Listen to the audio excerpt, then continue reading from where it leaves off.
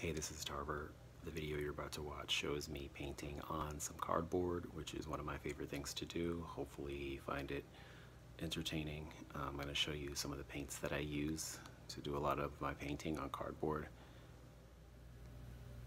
So here you have it. Is not a good representation of being organized, but this is a lot of the paint that I use. It's like house paint. I call it oops paint because you go to Home Depot and people will ask for order these colors, and when they don't buy it or they don't want it, Home Depot sells it to people for 50 cents for these little cans. So that's pretty cool. I have a lot more actually.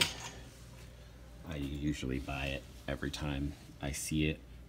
Usually they have some, every now and then they have cool colors. There's a lot of whites and beiges, but every now and then they'll have something cool like this or this color.